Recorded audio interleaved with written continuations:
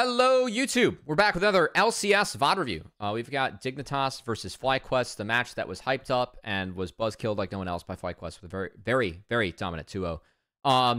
Thanks so much for tuning in on YouTube. I really appreciate it. If you guys like the comment, please feel free to think about giving me a like, comment, and or a subscription.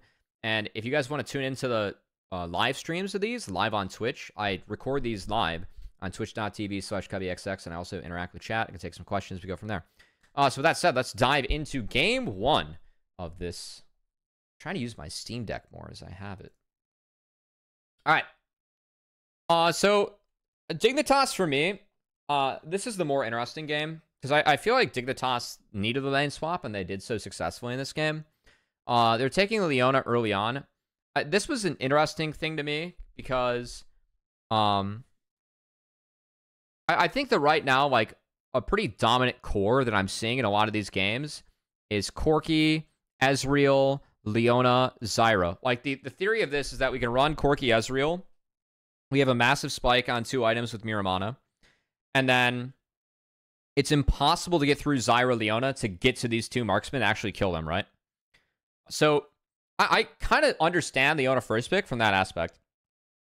That said, I think Leona comes from her own problems where she could be really kited.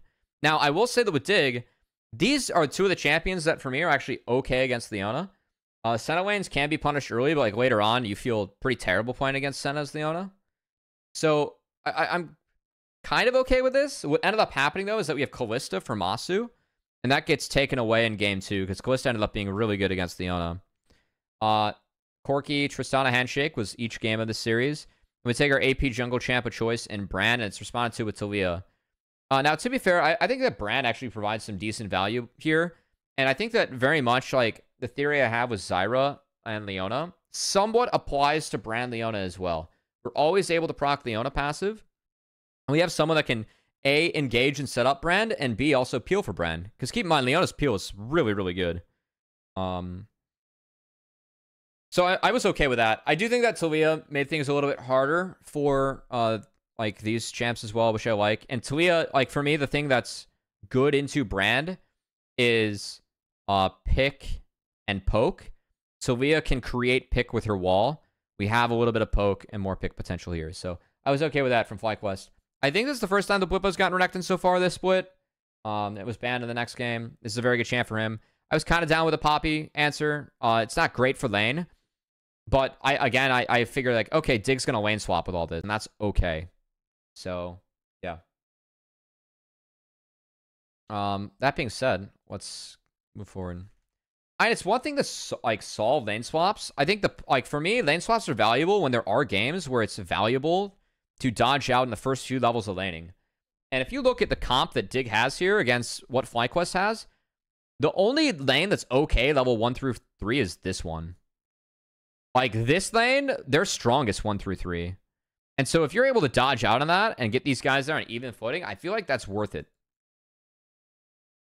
So again, I was down for the Dignitas lane swap, and I was kind of frustrated that FlyQuest didn't scout this at all. I still think they're decently effective.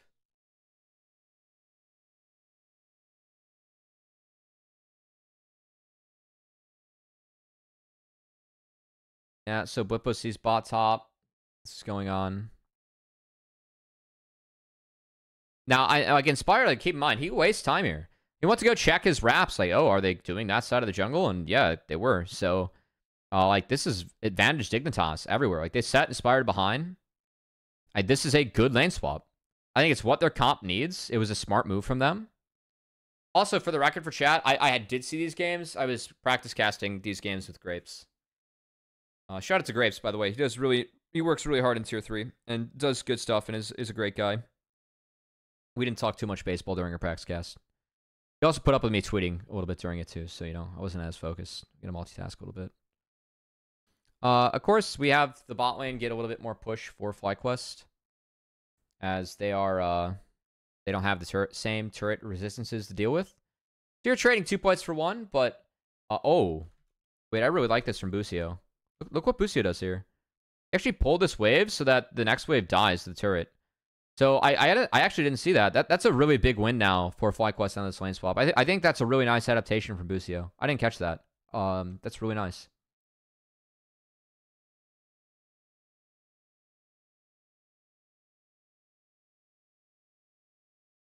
Inspired loses this camp to Spica, which is, like, again, Spica's up a little bit. He already has a base in, and he's up a camp on Inspired great, now. Like you said, Cubby. So, like, this is quite good for Spica in his game. Bot Bogan, thanks for the follow.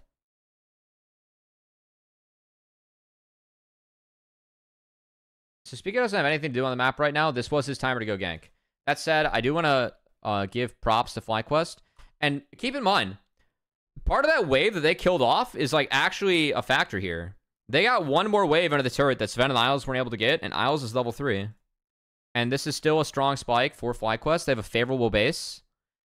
Masu applies both, or all 3 Callista passives on enemies. And I really like what Masu does here. This is small, guys. So, like, obviously, he sidesteps the first E. Shit, sorry. Yeah, so, like, that's a nice sidestep. And Busio was there to answer, too, with a nice Q. So that's well played. This is all very well played. But look, I love what he does here. He gets around the minion. So, like, he can't get EQ'd and Spica calls off the play.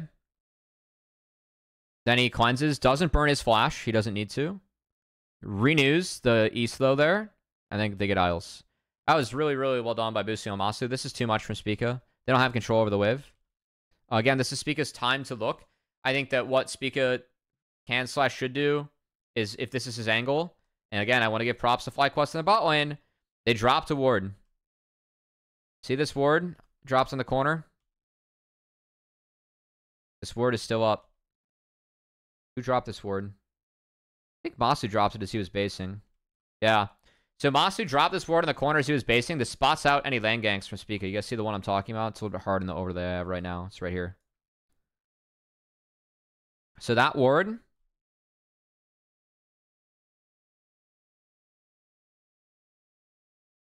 Still alive. It would have spotted the Spica lane gank. That's really smart. This is the timer where Spica has no camps up on his side of the map. That's, like, a high key. It's really, really good understanding of the game. I know that Masu just threw it down, like, when he based, just out of range, but I feel like that provided some good value. So, well done.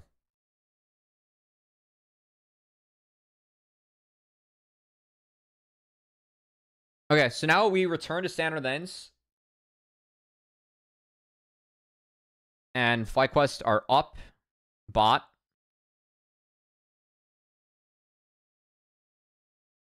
Good job, youngins. They're up top.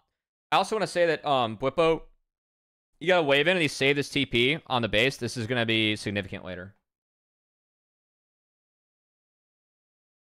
Because he walked back with double longsword, he actually bullies the Poppy out and gets the Krish to burn his TP before him. And I really like what Inspire does here.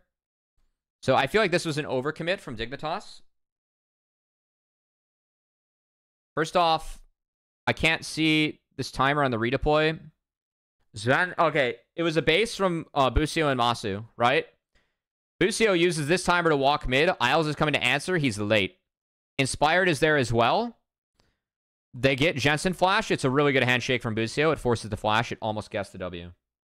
So now we have an opening with Licorice basing and TPing back and mid basing and TPing back to do the grubs.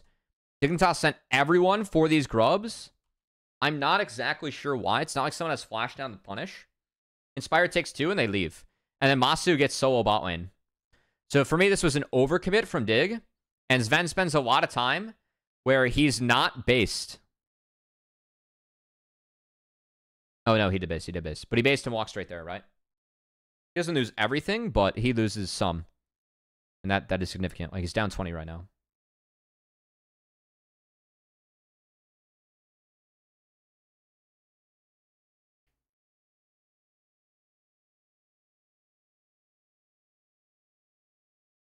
Okay. So there's a quiet time in the map. What I do want to point out is Inspire's up a little bit. Actually, I didn't see how Inspire get up a little bit.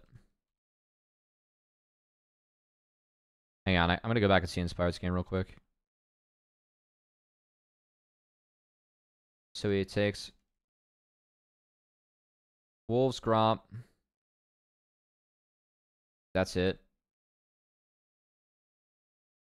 Spica skipped over his 2 camps, so he's behind on cycling. Yeah, he's behind his 2 camps on cycling. Okay, another big thing about this game. So, check the TP's top, right? Blippo kept his up. Licorice doesn't. Licorice has item advantage. What's going to happen, though, is that Blippo holds on to this TP for so long that he's going to TP back with a Phage and a Caulfield's in time for the next grub fight. And I really like this from Blippo, and it's something you can do with Renekton, where you are so strong in lane that sometimes you can just hold on until you get like you can port back with a massive spike. Blippo does that this game, and I think it was very impactful, given like this game's already pretty in FlyQuest's favor, but I think that how he used his TP and when he used it really helped FlyQuest further drive home their lead.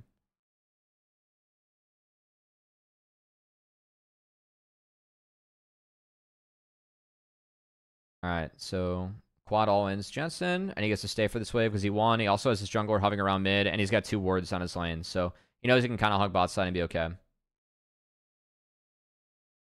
Having said, bot lane is still kind of smashing here for FlyQuest. And Inspired finds a really nice flick on this Sven. He's able to just get 4 plates. And Sven's got a base, so they take turret on that. So like that kill that was bot, they turn it into an entire turret, and Inspired finishing his clear bot really helped them get knocked down this first brick. So like everything the FlyQuest could have wanted in this early game, they got. Alright, there's no play on quad. Spica is not able to deny these. Okay. Remember when I talked about Blippo's TP back? He has no TP, and look at the inventory now. And then look at the grub timer. We're 15 seconds away, and he burned his TP on the last wave. So this is like now he's going to dominate that lane. There's nothing Poppy can do to contest. He also like being low mana, and Poppy doesn't have TP to respond. So this for me was desperation from Dig. Like Sven's not here too. So this is like because first brick fell, I just don't think that Dig, like, they only get to take what they can take. I think that they should have sent Licorice back, tried to sneak one, and then walked out. I think that's okay from Dig. Instead, I mean, they get trapped. Licorice dies. Nice handshake. Into the hostile takeover miss from Busio, but it did get a flash and zoned everyone. Nice combo, too, with the hostile takeover and the Weaver's Wall. That's quite good.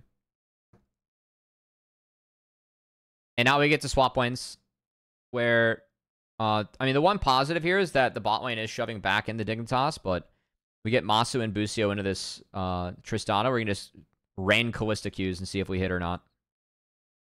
Yeah, gets Speak a Flash and gets a kill. And now we have Kai'Sa versus Corki solo mid.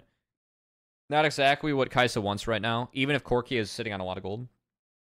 It's actually, unironically, it's probably the best place that Kai'Sa can be, even if Kai'Sa's getting like down 2 levels and kind of getting railed. Wait, Dig just literally sacked 2 waves to reset this. I don't agree with that from Dig, by the way. I think if any, like, yeah, this is weird. What does Dig do here? What can Dig do here?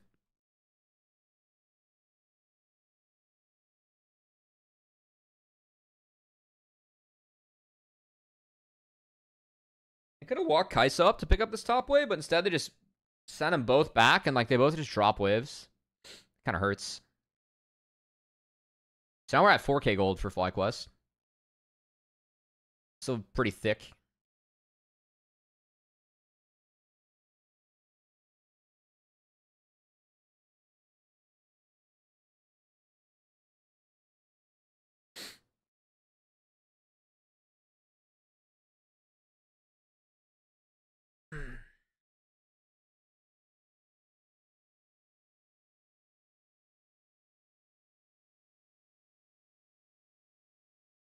Yeah, unironically, I think that the best lane Kai'Sa can be in is actually against Corki.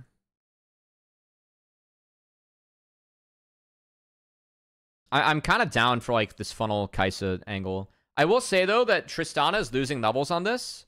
It's like, and Trist levels are really valuable. But you can't really look for plays on Corki either. That's the other tough thing. Like this first pick, Leona, they took a lot of picks that are good into Leona.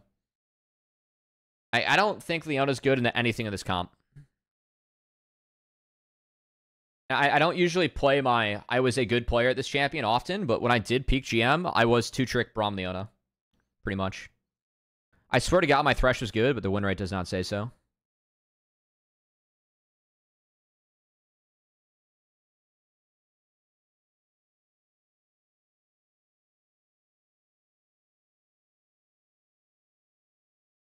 I'm able to speak with some authority, though, on that champ. And I mean, I don't need to say I was good, actually, on the ladder to say that Leona's poor this game. Want to see Thresh come back? Watch some challengers. Because it's full Fearless, we just have games where Thresh appears.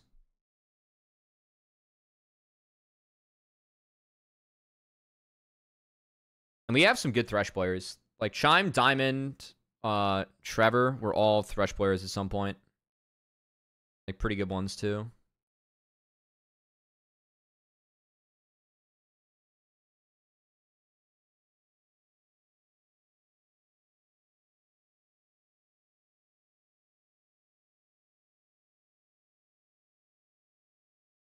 Okay, so this is the one angle where things got a little bit hairy. Jensen jumping in here was... Did he cancel 2 autos? He canceled 1 there. I think he canceled 2 autos. That's a cancel. That's another cancel. Oh boy. The LCS game I casted last year in spring, I watched Bjergsen cancel 2 autos on Tristana too, funnily enough. So I thought of that. And the positive here is that Masu gets chunked by Sven. As Sven ulted in off screen. And Blippo, instead of stopping the TP, just elects to force. Masu's flash there is a little bit late. He dies to Isles. Well played, Isles. But because Blippo's TP was just on quad, and quad was stronger, and they killed Jensen first, that's good. I do want to point out that Busio's ult here, it looks really troll. Like, Busio's ult looks very troll here. But it does cut Sven off entirely.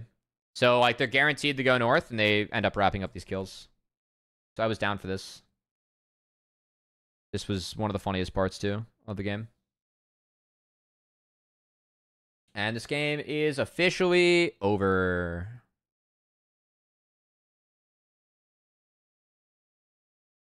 Yeah, he canceled 2 autos. I mean, I don't think it's that big of a difference, but also maybe they kill quad then with Nick. No, I mean. Alright, so coming out of replay. We got a Goon squad. Talk about being stuck between a rock and a hard place there for Jensen, huh? Huh? Freak would have been proud of that one.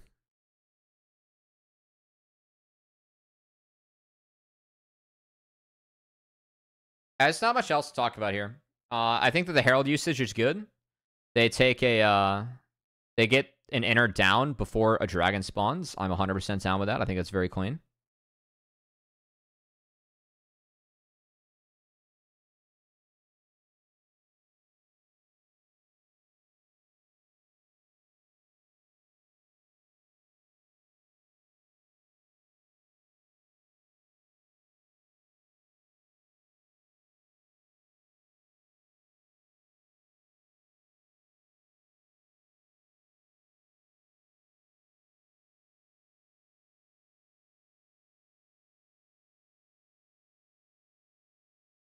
Yep. Everyone gets munched. That's a Baron. I mean, well played. Is there anything that... I honestly... Okay, I think this is okay from Dig. I really do. This game is so fucked. They actually find a combo onto Corki, but Busio bought Mikhail's. And I really like this buy. When you're this far ahead, taking stuff like QSS, Mikhail's, just preventing comeback mechanics, like getting picked, preventing them from getting shut down is really good. So I thought that was a smart buy from Busio. Dig didn't recognize it, and their play goes sideways. I was actually down for that look from Dig. I think that's more of a pro Busio play than an anti, like, oh, Dig sucks play, you know? Like, that game's cooked. I think it's one of the best looks that Dig can find. So, it's a smart buy from Busio. And there's a fight later on where it's actually kind of close because Busio's not in range with the Mikhails, so... Or was that a different game? Might have been a different game. We'll see. I think it was this one. We are playing 3 lanes here as FlyQuest. I think that's fine this game. Renekton has a port. That said, he does. This is a good rotation for FlyQuest. So look at this. They get bot wave in. They cleared mid. They're going to shift top. And they're going to narrow up their approach. That's cool. That's chill. That's solid macro. And then bot wave gets in. Jensen has to catch. And they don't finish up the push. This was actually a little bit sloppy. I think Masu should have won mid there. Because they had 3 waves in. And they see Sven being low. I think Masu should have won mid here. They could have knocked us down in this wave. I don't know why I went long. I can kind of understand being a long way. Like, they saw people showing, though. You know what? They could be with that wave mid. Okay. Anyway, Inspired fucked off to take his own red buff, so... I would have preferred to see FlyQuest actually stick around and kill this as a team and then get their shit. Like, they could have based and redeployed. I feel like that's the end of the play.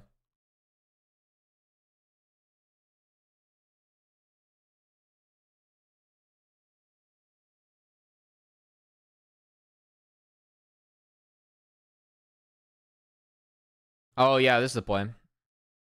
So, Busio drops the most ambitious hostile takeover I've ever seen. They just really want the fight, guys. They're like, fuck your base, we want to fight. But he's not in range for the Mikhails against quads. They actually get quad here. So again, like I feel like the pick on the quad, like the initial idea was good. There's no hostile takeover.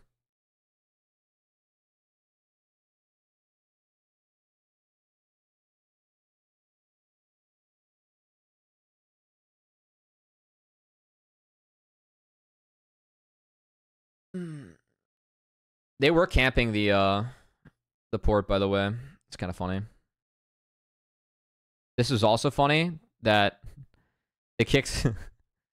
Sven got the execute off, but the hammer from Poppy came out there. So Hexel falls. Yeah. Sound. Busio had a very nice game. This was a little bit trolls from Sven. It's a pretty troll death, but this game was over, to be fair. So, good game. 1 to FlyQuest. That was a bit one-sided. Game 2 was much closer, though. Right, guys? Okay. I think FlyQuest this draft, like, I think we see some adjustments being made. First off, we had the Callista instead of the Karthus ban, and Karthus picked up immediately. Ezreal and Leona is fine. And that kind of means they get to split up, like, the cores we've been seeing of, like, Leona, like, Corki Ezreal, or Corki Ezreal, Talia, stuff like this. Isles is so hot in this photo. That's cool. He's taken, unfortunately. We have the mirror matchup being played by Quad versus Jensen, which, true respect, you know. We just needed to find out who the better mid was, for sure. But I think that the Poppy here was unique, because I know it can be played as support into Leona, but with the Cassante picked, I actually thought there was an angle where Bwipo could have played this top, but they decided to split the map instead and pick the TF. So what ends up happening here, I mean, I think this is another game where lane swap should be considered from Dignitas. Like, the Ezreal should be able to outrange both Kai'Sa and Leona, and Poppy makes this a rather uninteractive lane. So, like, unless you're going to flash Q Poppy, like, you don't really have kill threat. I thought the Poppy top would have actually been really nice to, like, hold the line. And then if you put an Alistar bot, like, I think that's also a really good setup for Dignitas, or for FlyQuest. But they opt for the TF instead, which does give you the ability to split and hopefully side into both Corki and Cassante. Your build does spike a little bit earlier as TF. And you have Trist, so a Grub prio is very high for FlyQuest, and this thing does melt Grubs. So I thought this game was a lot about Grubs for FlyQuest. Also, I would consider a lane swap. I know the TF's level 1 is really strong, but I would consider a lane swap. All right, they feed the ward over to Jensen. So he gets level 2 first wave now. I think that was I like that from Dig. Whenever you can do that, I'm a big fan. You love me better. Need you now.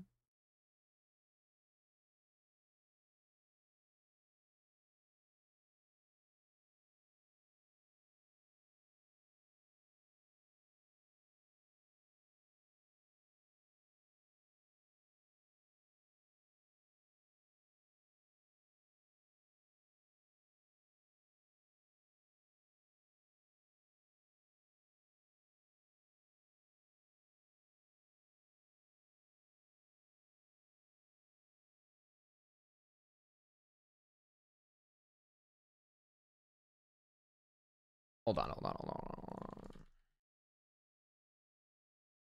Where did Leo go here? Because when Leo leaves, oh, they see Leo. Oh, so Alice goes to clear out that ward to signal that Speaker can come, and then Poppy actually takes the trade. I like that. Inspire's able to wrap around, gets here first. So this crab is all his, and Italy goes to top crab. TP first coming out of Jensen. Quad goes for a different build. I've seen Quad go steel caps in these double marksman matchups. I do think that's the meta. I think you should go steel caps in these.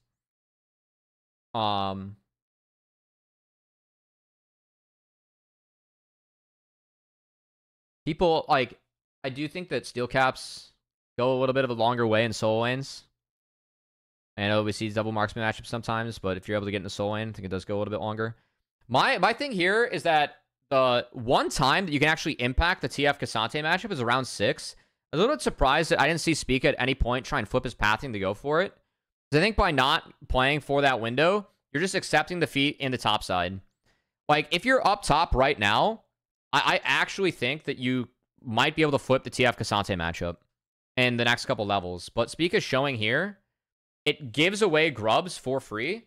And there's no bot prio with against the Ezreal to actually take the Drake.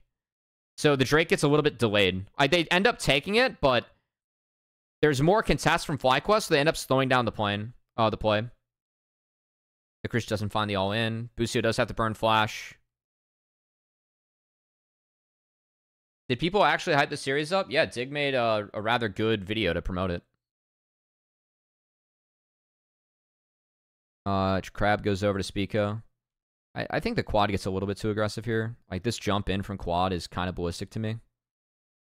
I mean, that is the Leona. But FlyQuest are able to get out. Yeah, it was a good video, Marikuv. Yeah, it turns out the people that FlyQuest did not keep did not beat the roster the FlyQuest kept. And unfortunately for them, I know this match probably meant more, but it was not close.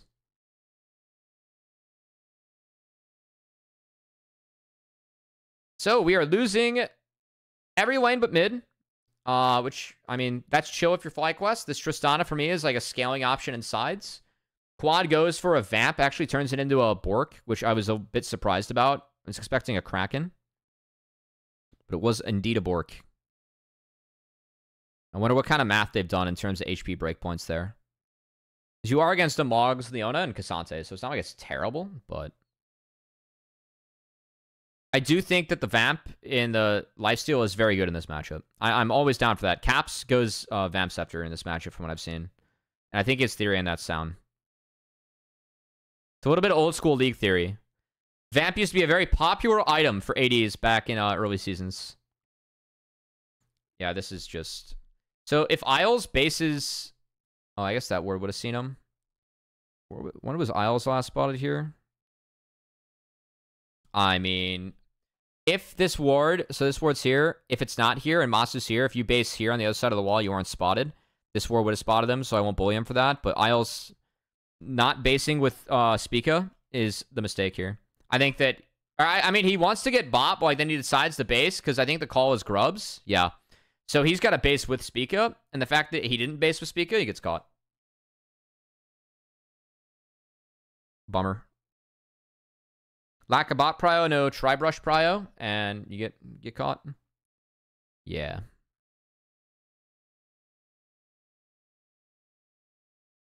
This was sad. I actually want to watch this again. So I think Sven tries to W flash. Yeah, Sven tries to W flash. So you can see it with the Kais animation. I think that's why Sven's tilted in the camera. Because if he flash autos, it's at least a 1-for-1. But because he tries to W flash, the W is delayed. Or he flash Ws, he doesn't W flash, and he flashes in the Mystic Shot. I do think that I'm okay with Sven flipping this. I think that it was close enough where it's kind of acceptable, but Masu played this really well. He didn't miss a single Q.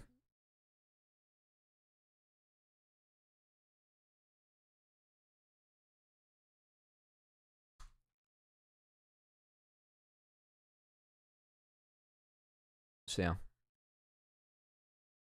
I think that's why Sven was tilted, though. Because, like, he knew he fucked up the play. It wasn't like, oh, no, I died. It was like, oh, I fucked that up.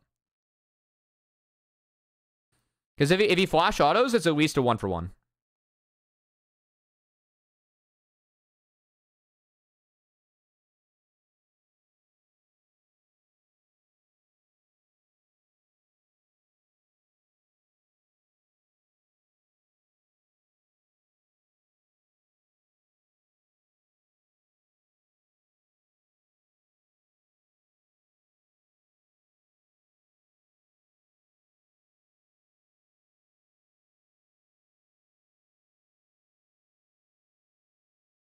This is well played from Busio.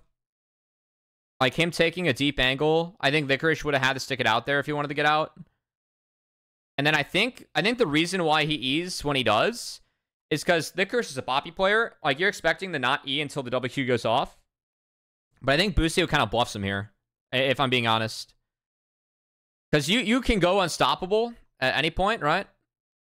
But he does it after all this to try and catch the gold card, but then Busio still has the W up. So I thought Busio actually kind of cooked him there. It was well played.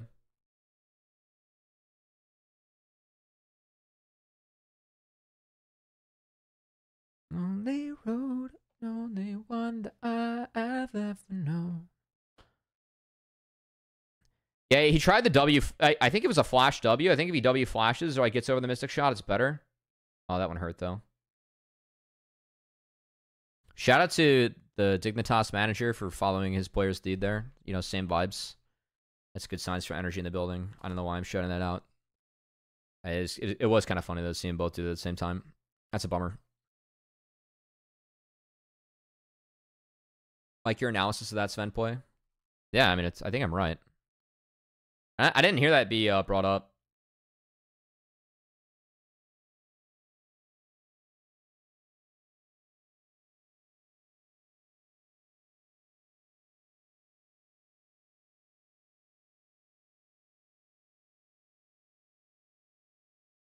He had Kaisa passive stacks, so anyway, that play's over. This map's still really bad. As you can see, Blippo doing the TF thing. I fucking despise this AD TF champ, man. I feel like they took all the skill out of this champ. I feel like TF's a problem champ anyway. Because like I think that AP TF, his Q is, it's too easy for TF to get farm as AP TF, which is why I think he's a problem champ. But oh my god, like I despise this TF champ.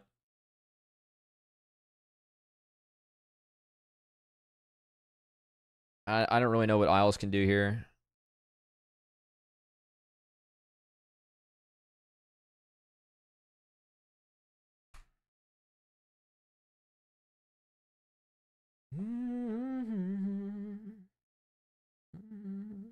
Can't wait for tank TF. So Zamudo played Wormogs TF, and it was a really good game for it. I was a big fan. Ooh.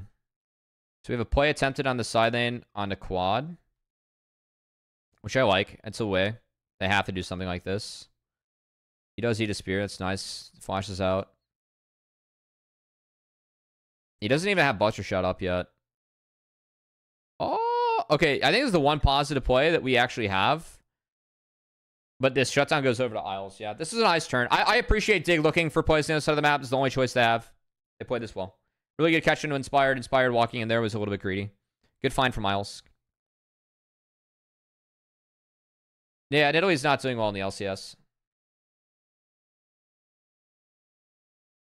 I was legitimately like, do we Lilia this game? It was not. As long as the Dig goes hardest. I'm kind of waiting for people to bust out Echo. I think at some point we're going to see jungle Echo.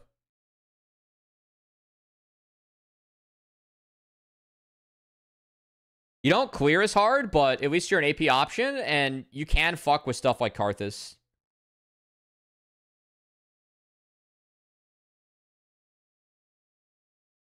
I really like Echo as a champion. But I think that Echo was like, there's too much shit in the game where Echo gets CC'd. I think like in a Leona meta, like, oh my god, if you're playing Echo against Leona, like you just want to die.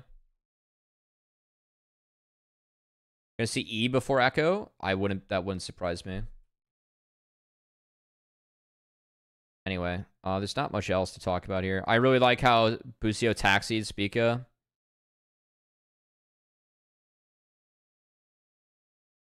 And then we're just one-shotting people because we're TF and we get to throw all of our cards. Arrow drop because we see Dig on that side of the map, and this game is cooked.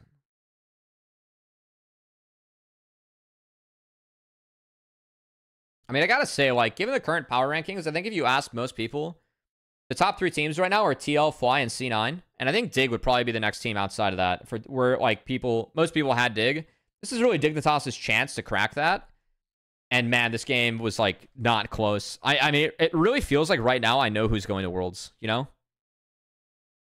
Like, if we started playoffs tomorrow, it's like do FlyQuest, TL, and C9 all make Worlds, yes or no? I feel like the odds are in favor of a yes there. SR runs the gauntlet. That'd be unreal.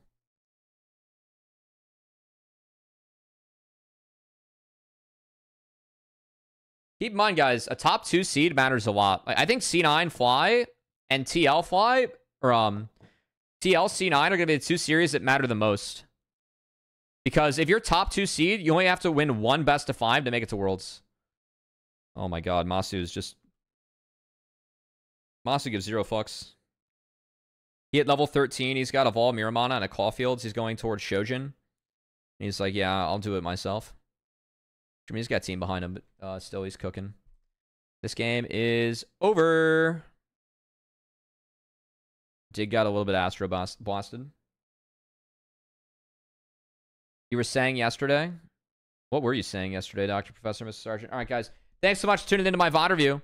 That would be FlyQuest versus Dig. If you guys want to catch more, feel free to like, comment, subscribe.